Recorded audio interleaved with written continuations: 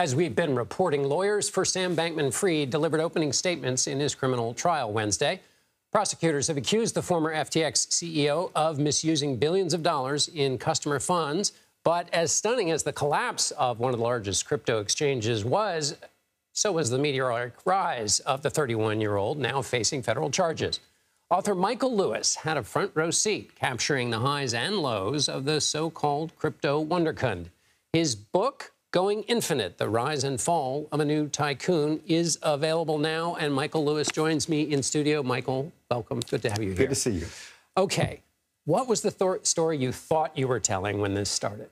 Well, the way I go about my writing life is I kind of start with a character and a situation, and I worry about what the story is going to be later.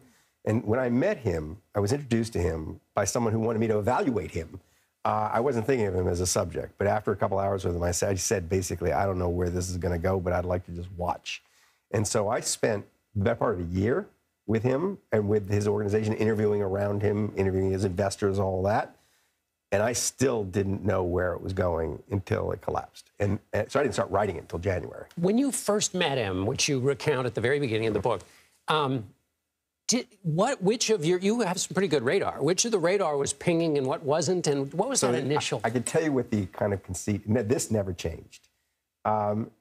He seemed like walking social satire, that he'd gone from zero to $22.5 billion in net worth in like 18 months. No one knew who he was. The whole world was configuring itself around this new pile of money. American politics, American media, philanthropy, the financial system. And I thought, he's going to light up these systems. I'm going to have this very curious character. He's got this very mathy, quantitative, unemotional way of, he's a Martian, going into these places and trying to figure them out. And the reader's going to have a glimpse of all this stuff and how the world works now through this pile of money.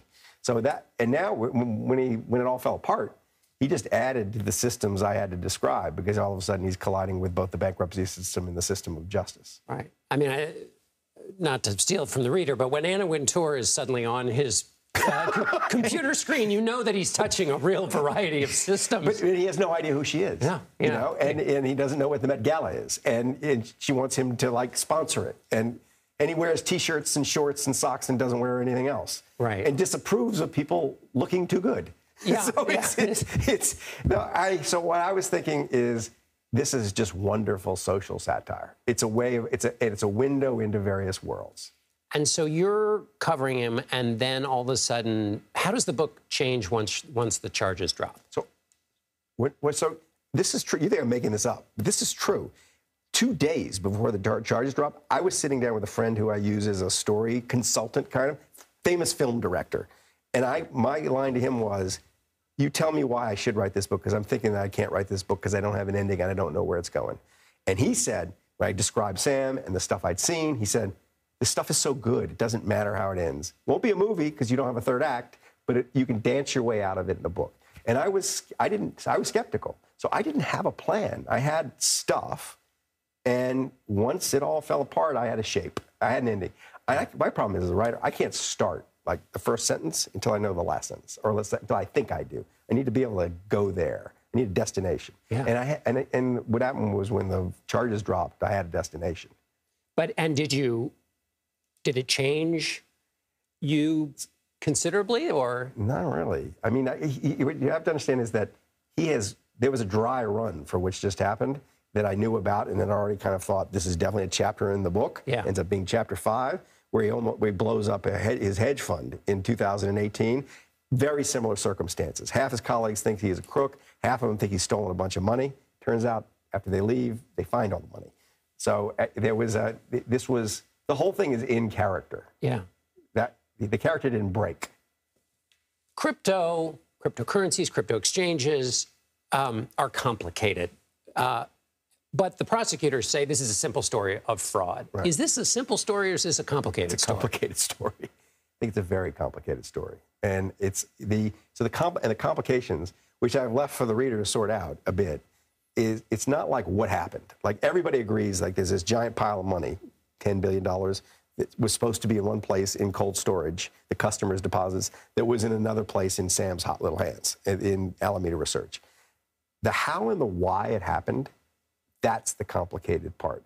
And that's when you get to like intent. Like what was he intending? And you know, the trial will be about that. And I think the answer to that question arises out of the character and personality of Sam Bankman-Fried.